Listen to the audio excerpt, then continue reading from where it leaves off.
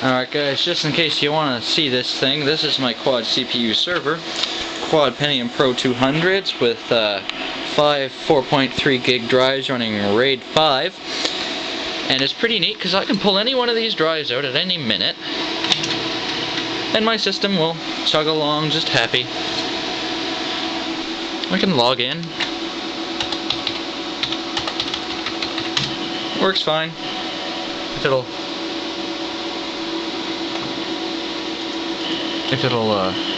see if you can see it on the screen. And then I can plug this thing in. It's pretty nice.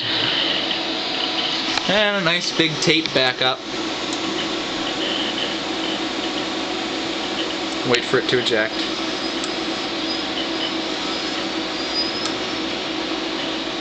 And it starts up that drive, and then it will automatically start backing it up.